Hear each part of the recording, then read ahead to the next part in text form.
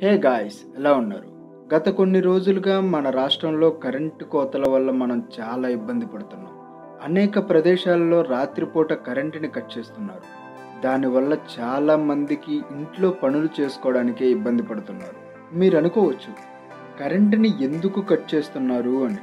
ఇంతకు ముందెప్పుడు ఇలా కరెంటుని కట్ చేయలేదు కదా, ఇప్పుడు ఎందుకు కట్ చేస్తున్నారు అని. నాకు తెలిసి ఇదే సందేహం మీ అందరికీ వచ్చి ఉండొచ్చు. ఇప్పుడు ఈ టాపిక్కే సోషల్ మీడియాలో హాట్ టాపిక్గా మారింది. అయితే ఈ వీడియోలో కరెంటుని ఎందుకు కట్ చేస్తున్నారు, దానికి గల కారణాలేంటో తెలుసుకుందాం. కానీ దానికంటే ముందు కరెంటుని ఎవరు కనుగొన్నారు, అదేవిధంగా కరెంటుని ఎలా తయారు చేస్తారు, ఎన్ని సోర్సెస్ ద్వారా కరెంటుని తయారు చేస్తారు, ఎంత కరెంటుని మనం రోజుకు ఉపయోగిస్తున్నాం అనే విషయాలను కూడా తెలుసుకుందాం. ఇక లేట్ ఎందుకు, లెట్స్ బిగిన్ అవర్ షో. కనీస అవసరాలైన ఇల్లు, నీరు, ఆహారం ఇవన్నీ ఈ రోజుల్లో అందరికీ అందుబాటులోనే ఉన్నాయి. అయితే ఇవన్నీ కూడా అనగా మనం అన్నం వండుకోవడానికి అవసరమైన రైస్ కుక్కర్లు, ఇంట్లో వెలుగు కోసం లైట్స్, ఎంటర్టైన్మెంట్ కోసం టీవీ ఛానల్స్, ఉక్కపోస్తే గాలి రావడానికి ఫ్యాను మొదలైనవన్నీ కూడా కరెంటు మీదనే రన్ అవుతున్నాయి. ఈ విధంగా కరెంటు మన సక్సెస్లో ఒక భాగమై కొనసాగుతూ ఉన్నది. ఒక్కసారి ఆలోచించండి, కరెంటు లేకపోతే మనం TV programmes చూడగలమా, video games ఆడగలమా, mobile phones use చేయగలమా, మరియు రాత్రి సమయంలో మనం చదువుకోవడానికి ఉపయోగపడే లైట్స్కి కూడా ఛార్జింగ్ పెట్టలేము. విద్యుత్తు లేకుండా మనం జీవించడం కష్టం. అదేవిధంగా కరెంటు లేకుండా మనం మన రోజువారీ వండర్ ఆఫ్ ది డేని ఆస్వాదించలేము. విద్యుత్తు మన ప్రపంచంలో ఉన్న సహజ శక్తి కాబట్టి దానిని కనిపెట్టవలసిన అవసరం లేదు. అయితే దానిని కనుగొని అర్థం చేసుకోవాలి. విద్యుత్తును కనుగొన్నందుకు చాలామంది బెంజమిన్ ఫ్రాంక్లిన్కే క్రెడిట్ ఇస్తారు. బెంజమిన్ ఫ్రాంక్లిన్ తన కాలపు గొప్ప శాస్త్రీయ మనుషుల్లో ఒకడు. అతను సైన్స్లో అనేక రంగాలపై ఆసక్తి ఉన్న వ్యక్తి. అనేక ఆవిష్కరణలు చేశాడు మరియు బైఫోకల్ గ్లాసులతో సహా అనేక విషయాలను కనుగొన్నాడు.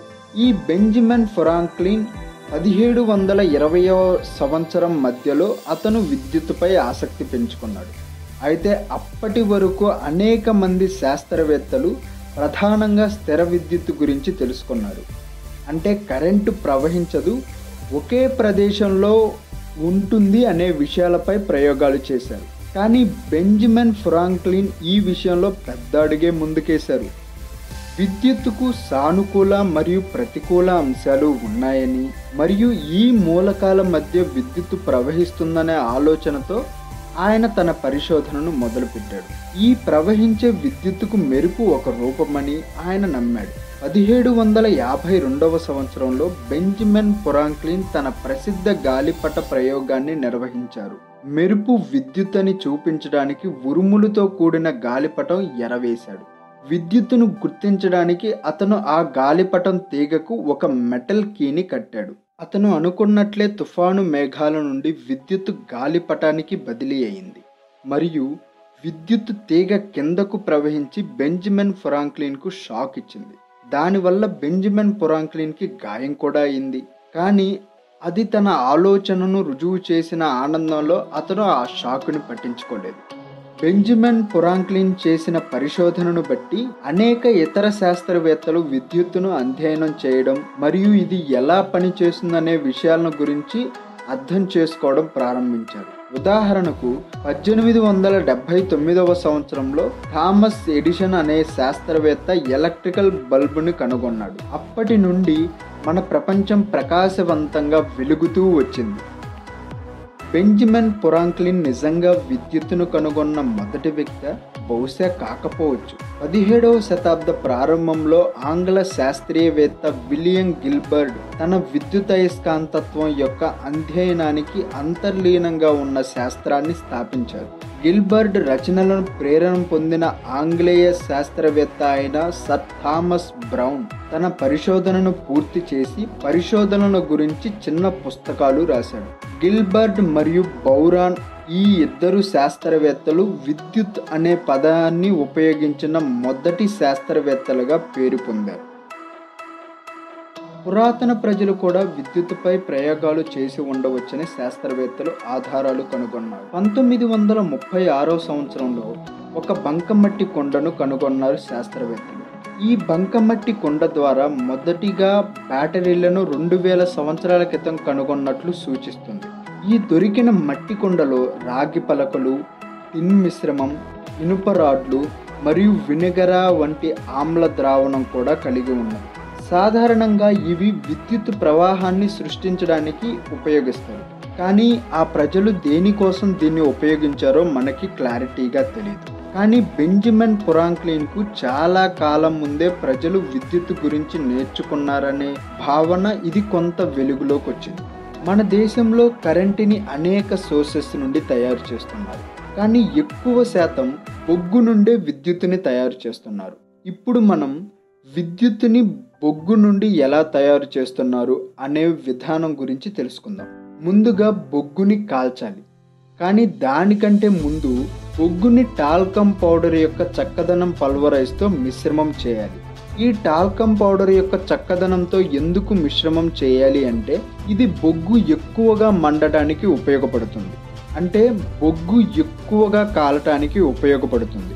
ఆ కాలుతున్న బొగ్గు ఎక్కువ వేడి గాలితో ఉండే విధంగా చూడాలి. అదేవిధంగా బాయిలర్ యొక్క ఫైర్ బాక్స్లో వేడిని చేయాలి. సస్పెన్షన్లో ఉన్న బర్నింగ్, బొగ్గు, గాలి మిశ్రమం చాలా పూర్తి దహనం వలన ఎక్కువ వేడి గాలిని సృష్టిస్తుంది. అధిక శుద్ధి చేసిన నీరును బాయిలర్ లోపల పైపుల ద్వారా పంప్ చేయబడి లోపలికి పంపాలి. అయితే ఫైర్ బాక్స్లో వచ్చే వేడి వలన ఆ నీరు ఆవిరిగా మారుతుంది. ఆ నీరు ఆవిరిగా మారుతూ 1000 డిగ్రీల ఫారెన్హీట్ ఉష్ణోగ్రతకు చేరుకుంటుంది. అయితే అంత వేడిని తట్టుకోవాలి అంటే ఆ టర్బైన్ పైపు చదరపు అంగుళానికి 3500 పౌండ్ల ఒత్తిడిని తట్టుకునే విధంగా తయారు చేయబడి ఉంటాయి. బాయిలర్లో తయారైన ఆవిరిని టర్బైన్కి షిఫ్ట్ చేస్తుంది. ఆ టర్బైన్లో ఉండే భారీ బ్లేడ్లు శ్రేణికి వ్యతిరేకంగా తిరుగుతూ ఆవిరి యొక్క అపారమైన ఒత్తిడికి టర్బైన్ షాఫ్ట్ను మారుస్తుంది. ఆ టర్బైన్ షాఫ్ట్ను జనరేటర్ యొక్క షాఫ్ట్కి అనుసంధానం చేయబడి ఉంటుంది. ఇక్కడ అయస్కాంతాలు వైర్ కాయిల్స్ లోపల విద్యుత్తును తయారు చేస్తూ ఉంటాయి. టర్బైన్లు దాని పనిని చేసిన తర్వాత విద్యుత్ ప్లాంట్లో ఉన్న నేల మాలిగలో ఒక పెద్ద గదిలోకి ఆ మిగిలిన ఆవిరిని లాగుతారు. ఇది ఎక్కువగా నదీ ప్రాంతం దగ్గరలో కానీ సరస్సు వంటి ప్రదేశాల్లో కానీ దీనిని ఏర్పాటు చేస్తారు. ఈ ముఖ్యమైన దశలో మిలియన్ గ్యాలన్ల చల్లని నీరు కండెన్షన్ ద్వారా నడుస్తూ గొట్టాల నెట్వర్క్ ద్వారా పంప్ చేయబడి గొట్టాలలోని చల్లటి నీటి ఆవిరిని నీటిలోకి వదులుతారు. సో చూశారు కదా ఫ్రెండ్స్, కరెంటుని బొగ్గు నుండి ఈ విధంగా తయారు చేస్తారు. మీకు ఇంకా బాగా అర్థం కావడానికి బొగ్గు నుండి విద్యుత్తును ఎలా తయారు చేస్తారు అనేది ఒక చిన్న వీడియో రూపంలో ఇక్కడ ప్రెజెంట్ చేస్తున్నాను.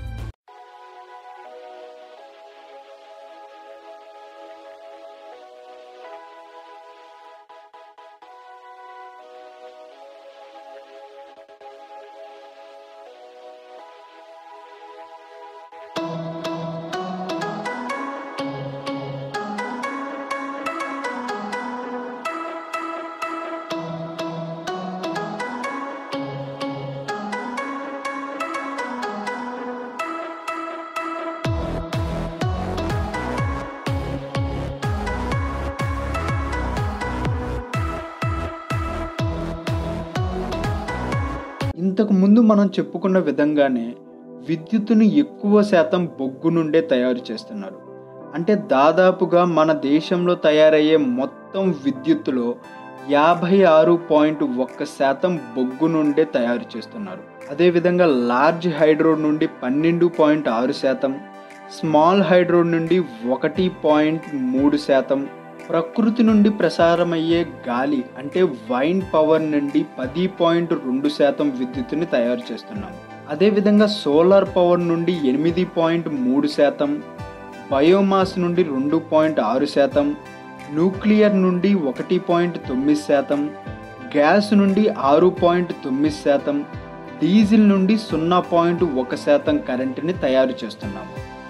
భారతదేశం విద్యుత్ తయారీలో ప్రపంచంలో 3వ స్థానంలో ఉంది. అదేవిధంగా విద్యుత్తుని వినియోగించుకోవడంలో కూడా భారతదేశం 3వ స్థానంలోనే ఉంది.